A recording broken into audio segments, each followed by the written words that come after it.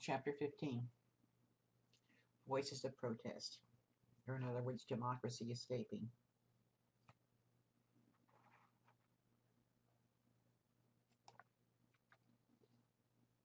Within a few months of the ending of the WW1, the big one, the world end all wars, both black and white troops began arriving back in the United States for discharge. Yeah, some blacks were left behind to assist in cleaning up the mess of war, but for the most part, the majority, with tribulation and some joy, they got on the ships to sail for home. But home to what? They'd heard the rumors of the bad things happening while they were still abroad, but there also had been hope. Hope that now things would be a little better. And the first arrivals back in New York City must have been totally surprised and a little bit reassured. The parades were grand. More than 1 million people watched the all-black 92nd Division march. Other cities were the same. Buffalo, St. Louis, and Chicago, all watching the troops, black and white, marching back home. But in the South, well, different story. The crowds were not as large, and the enthusiasm, not so much. Why? And I think your text points out that, well, there really weren't that many black units from a single place in the South, but first and foremost, the Southern white man did not look kindly on a black man in the uniform of the United States and carrying a gun. But it was a time for joy, and most of the black soldiers were going to enjoy it no matter how short a time it lasted. They had hoped for a better world, but they knew deep inside this type of reaction was not going to last. The Americans were tired of war. They tired of killing, tired of having their men gone. They wanted to get back to the everyday method of living and working. Industry desperately wanted to get back to the business of business. They wanted to manufacture items to sell to the general public, not just wartime goods. The labor unions, who had been held at bay during the war, they were more than eager to get back to protesting and demanding better working conditions and higher pay. And the politicians, well, they were more than eager to get ready to get back to business and politics. And the Republicans, well, they were ready, willing, and able to take on President Wilson and the Democrats. And certain black leaders were also eager to see that a return to normalcy did not mean a return to business as usual in the black communities. But think about it for a minute. If you're white, man, how would you have viewed the article in the Crisis just months after the troops' return? We return from the fighting. We save France and we will save the US of A or know the reason why. Folks, them are fighting words if you're a Southerner. Now, the black leaders in the states had already begun working for this day when the troops came home, but so had the KKK. Each one working in different ways for the proper place for the black man. Quote, uniting native-born white Christians for a concerted action in the preservation of American institutions and the supremacy of the white race, unquote. That was their stated goal. And more than 100,000 white hooded members of the Klan had worked very hard. They used violence and intimidation to put the black man in his place. But unlike the original plan, this new version, well, it didn't like anybody. It didn't like Jews and Catholics and Japanese or any Oriental for that matter, or anyone who was foreign born.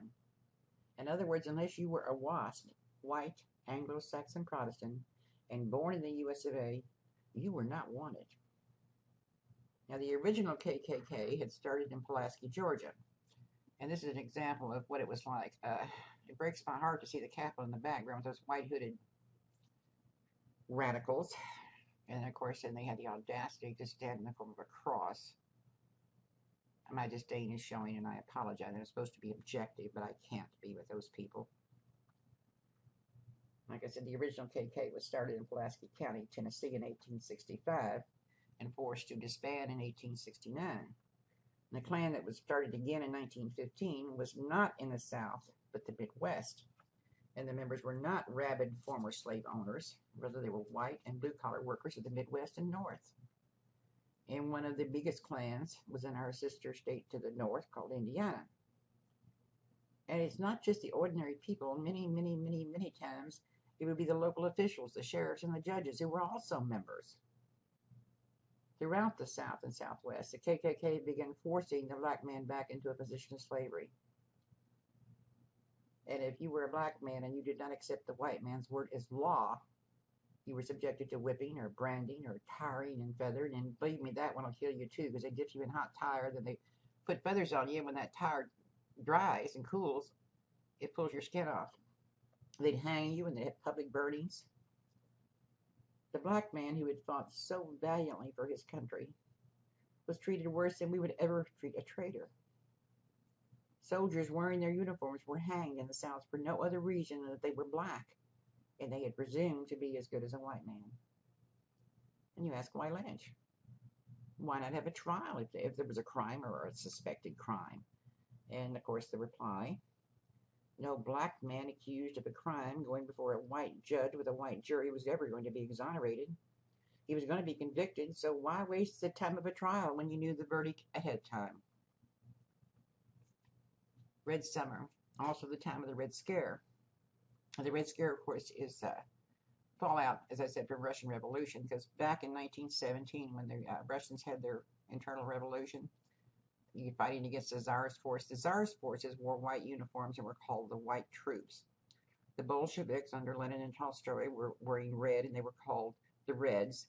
And red has become synonymous with the word communism. We don't even say communist, we just say he's red.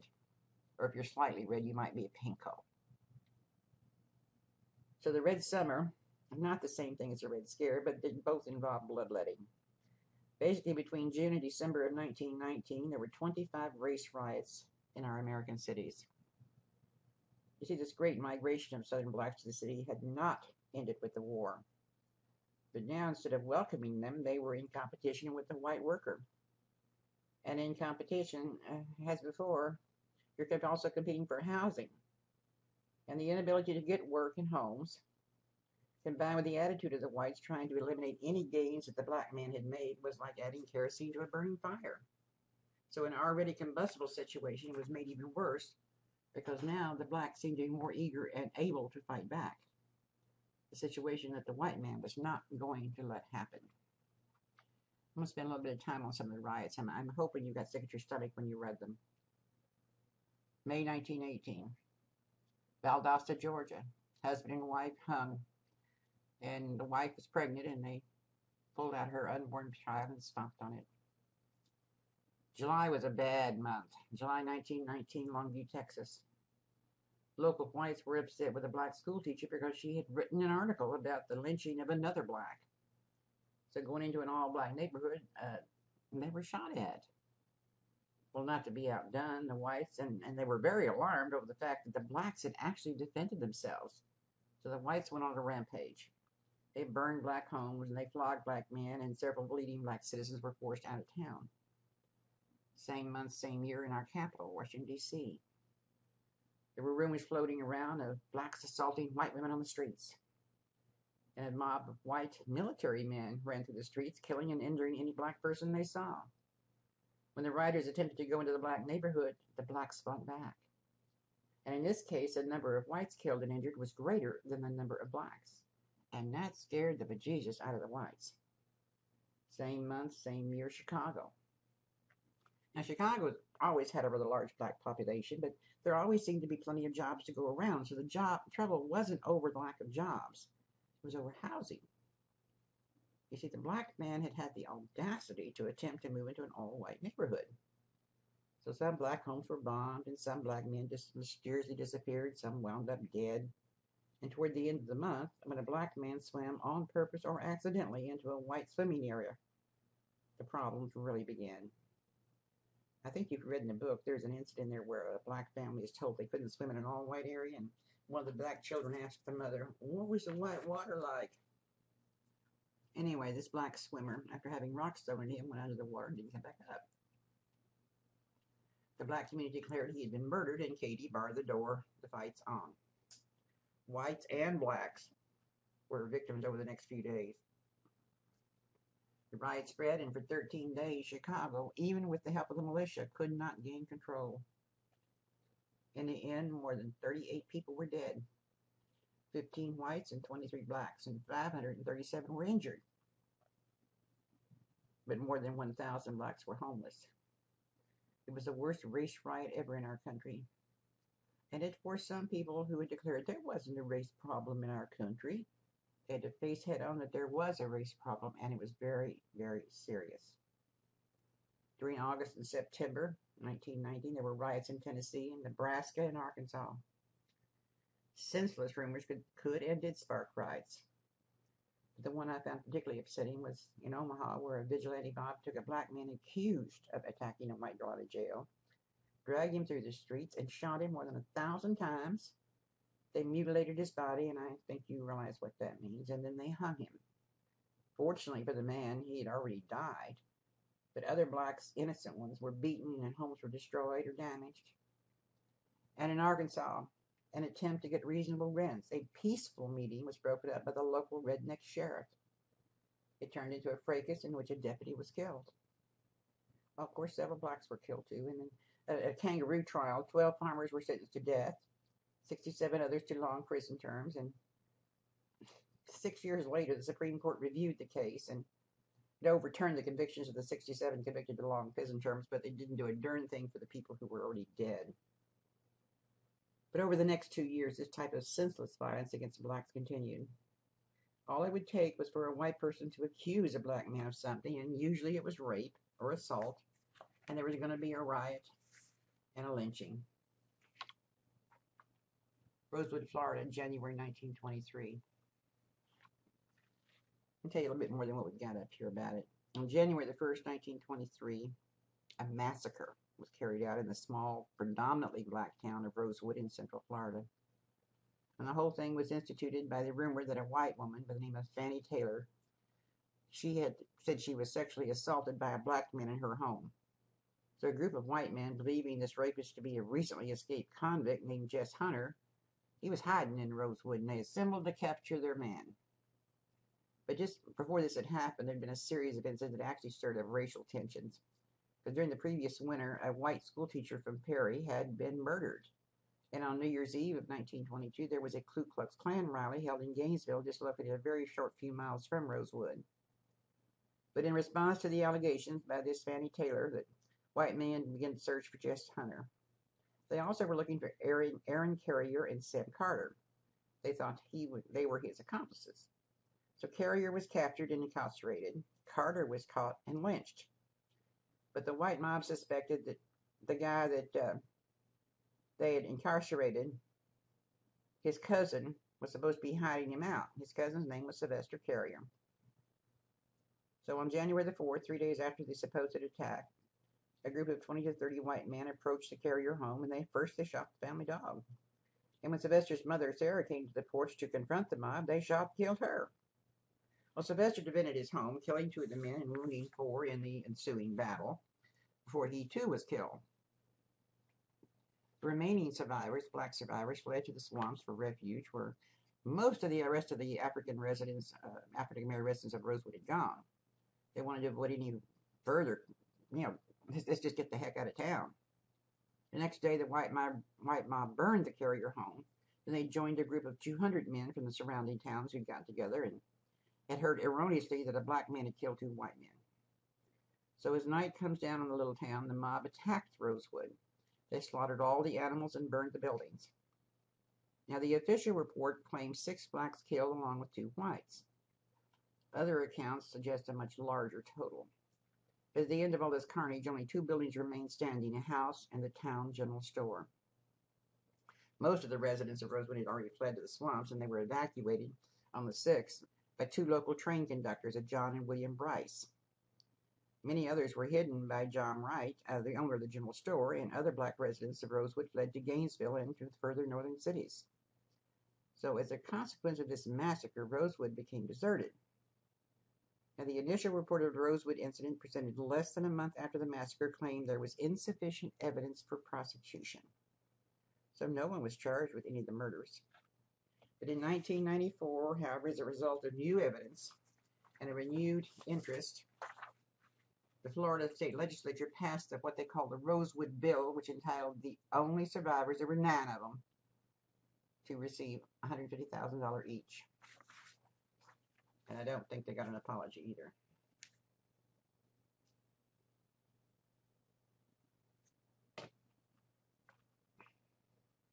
House on the left is, you can see they didn't have that great a housing to begin with. They burned the homes and they lynched some of the residents. In 1925, a black doctor was accused of killing a white man who'd been throwing stones at his home in a white neighborhood. And you catch the half-tired lawyers that came to his defense? Clarence Darrow? He was also the one that was in on the monkey trial in Tennessee. And Arthur Garfield Hayes. They did get him acquitted, but the white people won. His reputation was destroyed, and he had to leave the area. The frequency of the lynchings in the South did decline from the mid-30s on, and we have no idea why. Did state anti-lynching statutes finally slow some people down? Was it the courageous but failed efforts to induce federal anti-lynching legislation in the 30s? Did it kindle something in the Southern sheriffs? Or was the Southern culture itself changing in response to the growing widespread anti-lynching sentiment in the rest of the country? We don't know. And believe me, there have been many, many analyses and papers written on this particular subject. But nevertheless, it angered the whites that the blacks were even trying to move into their areas of work and home. But what frightened them the most was that the blacks were fighting back now. So you got to blame somebody. I know, it's the Bolsheviks. That's what it is. It's communist inspired, or those black soldiers associating with those degenerate French during the war. So the Red Summer and the Red Scare were going on at the same time. And if you were not WASP and red, white, and blue, or you deviated in any way from the norm, you were a Bolshevik, even if you were white. But one thing the black community had learned from all these dreadful years and problems, it was not going to be easy. It's going to take more than just words or even physical fighting to end all this violence and the divide. Now, the NAACP, they got together, and they were protesting loud and long for not granting first-class citizenship to the black citizens. And it would be the NAACP that's going to take up the fight against bigotry and injustice and get programs started and try to get a law passed against lynching. Now, think just a minute. Isn't it against the law to murder somebody? Sure it is. But if a murder is committed in a community, who does the arresting? Who does the prosecuting? Who's the jury?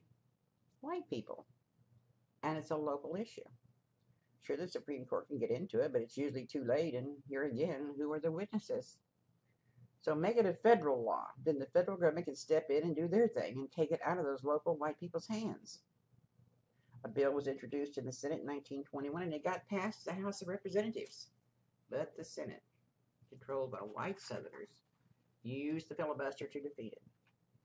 And over the next few years, there were many attempts to pass the bill, but they all met the same fate. The Southern-dominated Senate wasn't going to let it happen.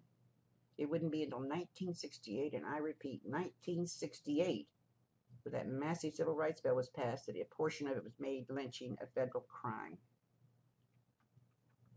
But keeping track of all those lynched and writing books about the inhumanity of white man's justice was a goal of the NAACP. They began to gain some justice for blacks by a series of court cases, and although I don't expect you to remember them all, we will mention them. The Nixon v. Herndon, the U.S. Supreme Court declared null and void a Texas law that kept blacks from Democratic primaries. Well, Texas isn't going to be told what to do by a federal court. There's more than one way to skin a cat. So then Texas passed a law that gave the Democratic Party the authority to decide what the qualifications for membership was. And in Grovey v. Townsend, the courts refused to interfere in exclusion of blacks in primaries when it was a result of a resolution by the state convention of the Democrats. So they took a step forward, and now they took a step back. But in Smith v. Albright, the court decided, well, you know, excluding blacks from a primary, that's a violation of the 15th Amendment. So it's like a yo-yo, forward, back, forward, back. And a commission was formed in 1919 to try to improve race relations. It was called the Commission on Interracial Cooperation. But it didn't attack segregation. It just spoke out against discrimination. Now, they did set up offices all through the South, but no matter how hard the NAACP or the commission worked, they seemed to be unable to reach the majority of blacks or whites. They needed some help in the transmission of their message because As your text states, the African Americans on the lower social and economic levels all regarded such organizations as agencies of the upper class and a bit elitist. And you really can't blame them. There was a widespread impression that these people were just not like me. And we even have some type of this feeling in our country today. You don't always trust somebody. And I know poor George Bush #1 got a bad rap because he went shopping and he didn't even know how to use a credit card or what the scanners were because he'd never gone shopping before. It'd be kind of like me being placed in charge of the college. I'm not exactly stupid, but I have no idea how to run a college. But that doesn't make the director any better than I am. It just makes him smarter in certain areas. I'm not better than anybody else, but I can make a whale of a apple pie, and boy, you can't beat my fried chicken. But that doesn't mean I'm better than you, just means I'm a good cook. I digress. So we're starting to have protests now, not by the feet. We've got this massive migration of anyone who can is getting out of Dodge. So the educated and the better off blacks are moving to the north. And the Southern black leaders are very worried because with all the black leaders gone, who's going to set examples and help the poor blacks in the South? The whites are worried because their workers are dissipating. I'm sorry, they should be disappearing. The workers were disappearing. And at the same time, we've got this massive migration of people from the Caribbean. Now, the Caribbean blacks and the American blacks, well, they've got different ideas, different backgrounds, different educational levels. And most of the blacks from the Caribbean come from Jamaica and Barbados and Cuba, Puerto Rico, and they're usually English-speaking and educated. One, for instance, is author Alfonso Schoenberg, a Puerto Rican historian, writer, and activist in the U.S. who did a lot of work researching and trying to raise the awareness and of the contributions of the Afro-Latino as well as the Afro-American. He was very important. He was an intellectual figure in the Harlem Renaissance, although I don't think your text mentions him that much in the next chapter. And over the years, he collected literature and art and slave narratives and any material on African history he could find. And then it was purchased to become the basis for the Schoenberg Center for Research in Black Culture, one of the first things to come along. But we also got some important new black voices. They're called the New Negro, which we'll get a little bit New Negro. This is a term that's coming into usage in the early 1920s. Now, A. Philip Randolph, which we've already looked about, he writes about race and class. Hubert Harrison, who's Caribbean born, he's beginning to challenge W.E.B. Du Bois' philosophy of the top 20%. He also started something and headed something called the Liberty League for the blacks. Two men called Biggs and Moore founded the African Blood Brotherhood in 1918. They also edited an Afrocentric magazine, The Crusader. Now, are you familiar with what Afrocentric means? It basically means that you think everything that's good's happened has come from the African. Cleopatra was black. Socrates was black. The Africans invaded Rome instead of Rome invading Africa. Everything is just, any event is because of a black man. Randolph and Chandler defended the white left.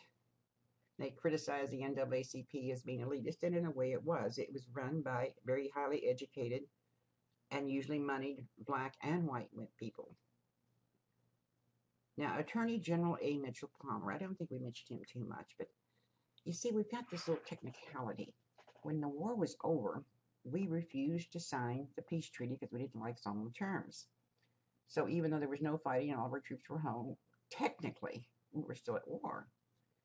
So Attorney General Mr. Palmer, he would use wartime rules to arrest people, a great deal like our Patriot Act. Now, he'd arrest them with no warrants and put them in places and didn't charge them. And he began to accuse the leftist blacks as being red. They're communist. Like I said, they weren't red, white, and blue. They're communist. And into all this comes Marcus Garvey. Now, Marcus Garvey is one of the most interesting individuals I've ever had the pleasure of coming across in history. He was something else. And the more I read of him, the more I wonder. Was he for real? Was he just playing mind games, or did he really believe all that he was preaching? Actually, I have more questions than answers. And if you've read this section of your chapter, you'll know what it means. So I'm going to give you a little bit more information about him. But first, let's look at a couple of pictures.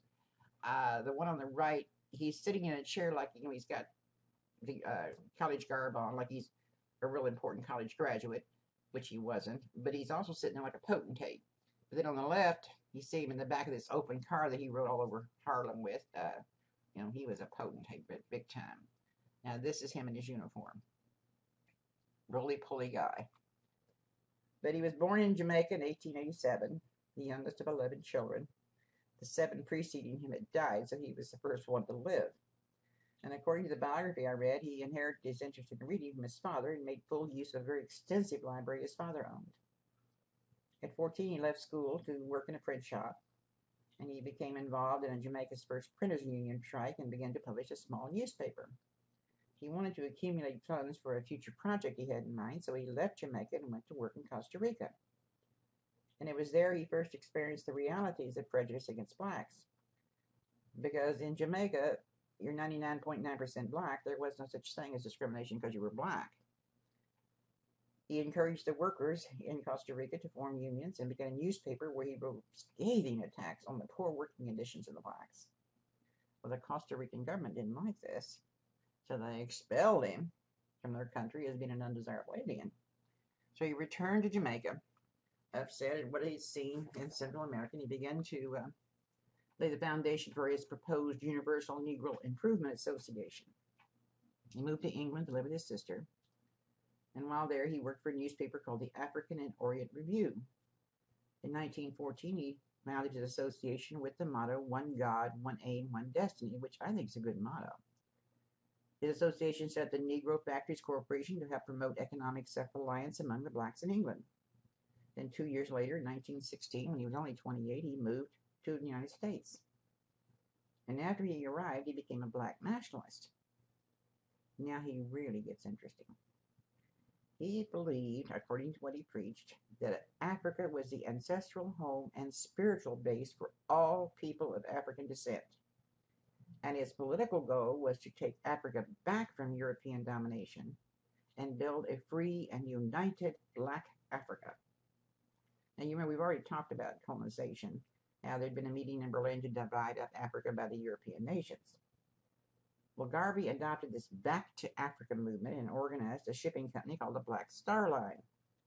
That was all part of his program trying to conduct international trade between black Africans and the rest of the world in order to lift up his race and eventually return to Africa. Now, your text mentions how he attempted to get land from Liberia, but when that failed, he organized the Universal African League to rid Africa of the white man. And I don't know if you were able to keep a straight face or not when you read about him telling the world about his empire of Africa and how he'd appointed himself the provisional president. He had one potentate and one supreme deputy potentate. He created something called the Knights of the Nile and Knights of the Distinguished Service Order of the Ethiopia and Dukes of the Niger. And he wore uniforms and he paraded around as often as possible.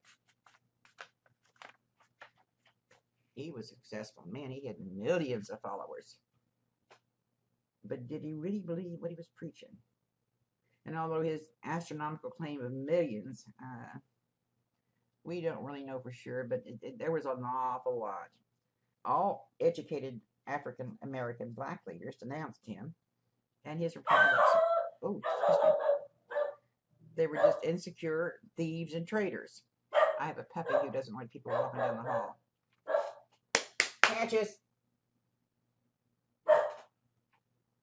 Maybe even Garvey had something to do with W.E.B. Du Bois' later disillusionment with the black race. Garvey's statement that the NAACP wanted the blacks to become white and that the blacks should be proud of being black. Well, when you think about it, it rings of a much later leader called Malcolm X. Black power. Black is beautiful. But Garvey was convicted of mail fraud because of purported mismanagement and lack of sufficient funds. And according to our text, his wife said he collected more than $10 million and only spent $1 on the Black Star Line. He was found guilty and sentenced to 5 years in the penitentiary. He only served 2 years before President Coolidge pardoned him, and in 1927 had him deported as an undesirable alien. Back in Jamaica, he continued to work with the UNIA, the Universal Negro Improvement Association. He dabbled in local politics, In 1935, he moved back to London, where he continued to work, but now his popularity had flown and he died in obscurity in 1940. Negro Zionism. Now, Zionism, by definition, is a policy of establishing and developing a national homeland for the Jews in Palestine. So Negro Zionism would be the plan for developing a homeland for the black man. And going along with Garvey's idea, that homeland should be Africa. But just as the colonization plans of the 1850s and 1860s failed, so this one would too. The black man in America had no desire to return to Africa. Now, Garvey's following really had more to do with dissatisfaction that the blacks had with their black leaders and a lack of a viable plan than any desire to leave the country. They didn't want to leave, they just wanted to have equal rights. And then there's Father Divine. Whoa!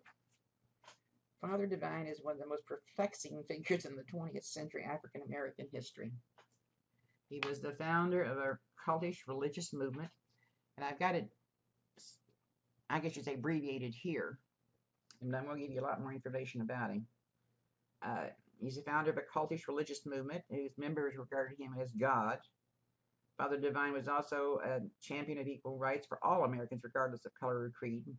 He was a practical businessman. He had a lot of retail and farming establishments, flourishing during the Great Depression, which was very unusual. And he was regarded by many members of the traditional black church as an impostor or a lunatic. But Divine was praised by others as a powerful agent of a social change. And along with many cult leaders in the Depression, New York, he provided economic benefits for thousands of his disciples.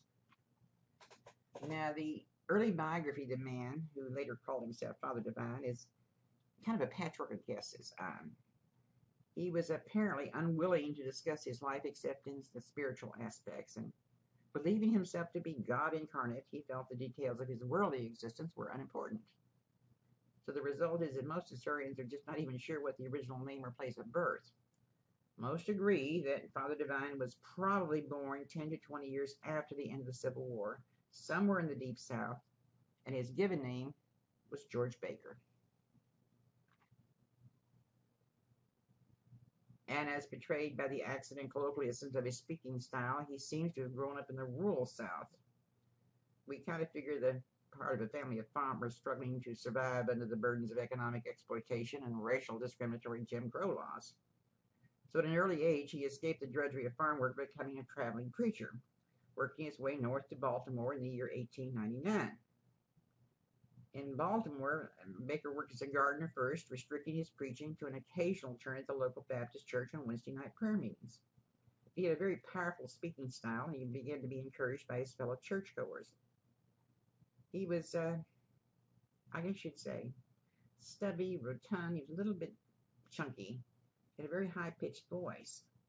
But he enthralled the listeners with his fluid storytelling and his very emotional delivery, like most Southern churches do. But he was a restless man. He had opinions that no one else had, and it wasn't long before he felt he had to resume the life of a traveling preacher. So he returned to the South with two specific goals: to try to combat the spread of Jim Crow segregation, and to offer an alternative to the otherworldly emphasis of most established churches. Such a crusade was not going to be with success, because indeed Baker was fortunate not to be lynched. Yet it reflected a concern for social issues that would remain constant throughout the long career. He returned to Baltimore around 1906, and he fell under the influence of an eccentric preacher named Samuel Morris. Now, Mr. Morris had been thrown out of a lot of churches for proclaiming himself to be God. I believe he derived from a passage in St. Paul's first letter to Corinthians, which asks, "Know ye not that the Spirit of God dwelleth in you?" So using this teaching, he provided Baker with a very good religious foundation for his social activism. So if God lived within every human being, all were therefore divine and hence equal. Well, Baker became Morris's staunch supporter and disciple, and Morris took to calling him Father Jehovah. And while his prophet, Baker adopted the appropriate name and title of the Messenger. It wasn't long before the Messenger again felt the need to spread this gospel southward. In 1912, 6 years later, Baker set off for the backwoods of Georgia. Now, at some point in his travels, we don't know for sure because the writing's not there, Apparently, Baker realized that if Samuel Morris were God, so too was he, and he therefore referred to himself as a living incarnation of the Lord God Almighty. Now, such a claim was naturally alarming to the pastors of the churches where Baker stopped to preach, and he was arrested in Valdosta, Georgia, as a public nuisance who was possibly insane. And the court recorded his name as John Doe alias God. But with the help of a local writer who took an interest in the messenger's tragic story, Baker was released and told to leave the state of Georgia. Instead, he was promptly rearrested in a nearby town and sent to the state insane asylum, whereupon his benefactor once again freed him. Though Baker's theology was no doubt peculiar, he did impress people as a man of sound mind and deep moral commitment. I remember his attorney later told the New Yorker that there was about the man an unmistakable quiet power that manifested itself to anyone who came in contact with him. Well, Baker soon tired of his troubles in Georgia and in 1915 made his way to New York City, bringing with him a handful of disciples that he picked up along the way. And with these followers, Baker set up a communal household, which income was shared and a life of chastity and abstinence was encouraged, all under the direction of Major J. Divine, as Baker was now styling himself. So Major Divine preached the doctrine of God within each individual, but there was never any doubt among his followers as to who was the actual incarnation of the deity. Only Divine. And the name inevitably came to be spelled Divine. Divine helped his disciples find work, and they in turn entrusted him with the management of the group's finances as well as their spiritual well-being. So by living simply and pooling their resources, Divine's movement was able to purchase a house in suburban New York in 1919, by which time Divine was also taken as his wife, a disciple named Pinena. I can't even say it. P-I-N-N-I-E-N-N-A-H, Pinena. Now, in contrast to his earlier public preaching, which had often expressed the need for racial equality and justice, Divine's spiritual work was now confined to the salvation of his followers that was based on harmony within and between individuals. Now, to the outside world, Father Divine was a quiet, well-respected member of the Sayville community, otherwise all white, who ran an employment agency for the many African-American men and women staying in his house on Macon Street. And Divine was great at his profession. His church grew by leaps and bounds, and the preacher was a very shrewd businessman. He not only found work for his disciples, he oversaw the investment of their common earnings with the talent of a natural entrepreneur. He taught his followers the virtues of hard work and honesty and service in their business dealings. He told them they had to achieve economic security in the world as preparation for salvation in the next. And under the guidance of Divine's leadership, his disciples gained a reputation as excellent employees and the operators of honest, efficient businesses. He called his following the Peace Mission, but it remained kind of unknown until the start of the Great Depression in 1929. And New York was full of cult organizations, each boasting its own charismatic preacher and offering to the thousands of recently arrived black Southern immigrants an emotional brand of religion similar to what they had known in their own hometowns. But with the advent of the Depression, desperate economic conditions made the Peace Mission's generosity very intriguing and welcoming. Each Sunday at the Sayville residence was set aside time for an all-day banquet free of charge and open to anyone who cared to attend. He would accept no payment for these feasts, nor did he take charitable contributions. He asked only that everyone sit down to dinner, behave in a Christian manner, and abstain from the consumption of alcohol. A word quickly spread of his miraculous bounty, and by the early 1930s, his Sunday dinners were attracting hundreds of hungry poor people, mostly black, but not exclusively so. So, disturbed by the eruption of black power in their midst, the residents of Sayville had Divine arrested as a public nuisance. A thorough police investigation uncovered no signs of financial or moral improprieties at the Peace Mission. The Divine was sentenced to 1 year in prison by a judge who considered him a dangerous fraud. When the judge suddenly died 3 days later, Divine's reputation as divine Christian was enhanced. Because like Jesus, he'd been wrongly accused, and now his persecutor was paid back in full. He was set free on bail, his conviction was overturned, and the Peace Mission attracted new followers by the thousands. So his success in the 30s was indeed nothing short of miraculous. He moved his headquarters to Harlem, and the center of the black artistic and cultural life in New York. And his peace mission rapidly added scores of affiliated branches elsewhere in New York and New Jersey and as far away as California. About 85% of the peace mission were black, and at least 75% were female. Many drawn as much by the electrifying personality of Father Divine as by his social or theological messages. Now, his full-fledged disciples were known as angels, and they were required to donate all their worldly possessions to the mission. But Father Divine was soon overseeing an organization of considerable financial size. And by all accounts, he did so honestly and skillfully. He helped his followers find jobs. He started innumerable small business. And after 35, he bought some farmland in Mission and over the Mission in upstate New York. And all of this while the Depression's going on. This was just unheard of. He did allow himself a few luxuries. He lived in the finest of the Mission's many Harlem properties. He was chauffeured in a Rolls Royce and was rarely seen in anything but a very fashionable three-piece business suit. Father Divine never advocated the virtues of poverty. His followers had too much of that. And in his preaching, he combined an almost fanatical faith with strict adherence to the ethics of American life. He urged his followers to raise from poverty by old-fashioned thrift and hard work and scrupulous honesty. To work, in his eyes, was to serve God. And he was especially wary of the dangers of borrowing money, and all of the mission business was conducted in cash, even real estate being paid for in cash and in advance. Well, the flaunting of such large amounts of money naturally drew the attention of guess who? IRS. But it never found any irregularities in the dealings that he had on the peace mission. And on the contrary, on many occasions, his disciples startled former employers or tradesmen by repaying long-forgotten debts. In one instance, this involved the sum of 66 cents for a train ride taken 40 years before. Father Divine was economically independent. He thought this was a stepping stone toward the overall goal of racial equality. He was unequivocally opposed to any form of racial discrimination or even to the recognition of racial differences. For Divine, all human beings partook of the divine essence, and all Americans were due the rights granted them by the Constitution. He therefore purposely bought many pieces of property in all white areas, including and most notably an estate on the Hudson River, opposite the home of President Franklin D. Roosevelt, as well as a beachfront hotel near Atlantic City. He had extensive tracts of farmland in upstate New York, and when challenged by segregationists for such moves, he would offer to speak of the American way of life.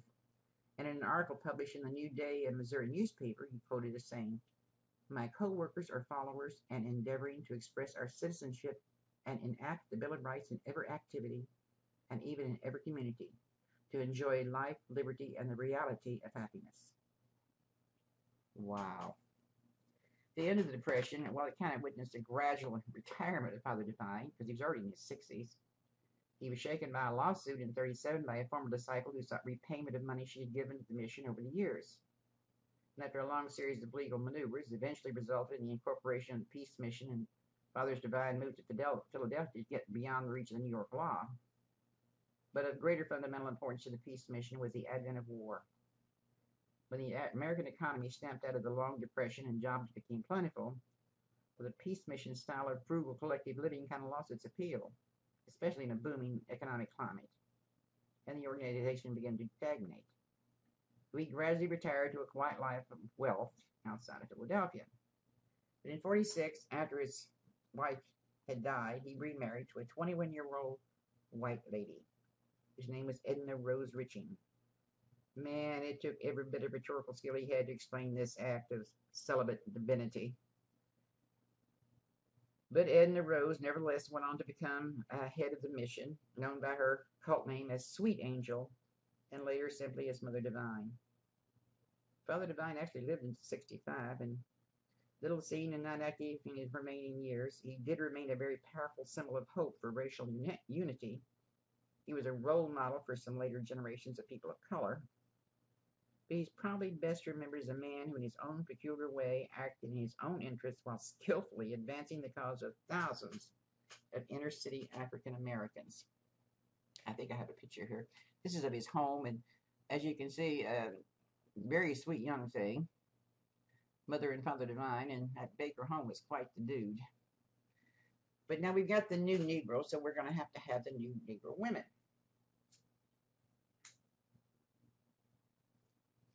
NACW, the Association of Colored Women. Its founders, Ida B. Wells, Mary Church Terrell, and Mary B. Talbert, and Marie Baldwin. They were also among the founding 40 for the NAACP. They worked to not only get the vote, but they worked really hard at the anti-lynching law, which of course Ida B. Wells had been doing for years. They worked to not only get the vote, which was very important, and they wanted to be part of the large women's rights workers who were working for the vote more than anything else, but they were not accepted by the national movement. The National American Women's Suffrage Association and the National Women's Party, they capitulated to Southern racism. The South has a lot of power. Even Susan B. Anthony, a great woman activist, espoused separate but equal. They were able to participate in some of the local organizations, and they did work hard. But here again, you also have the same problem. They're educated, upper-class women, and sometimes there's a disconnect between them and the lower economics. But Ida B. Wells organized black women in Chicago to vote in 1915, because it wasn't until the 19th Amendment in 1920 that women totally got the right to vote. And the South was really stunned by all those black women turning out to register to vote. And there was black meetings all over to help mobilize black women. Some worked with the White League of Women Voters, but the irony is after registering to vote and voting, sometimes the people that they voted for actually insulted them. And strange but true, in the late 1920s, there's a lessening of black women's organizations being successful.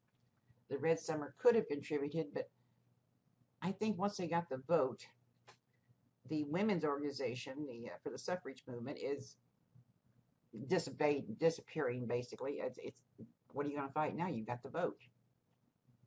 And the woman became known as the black man's helpmate.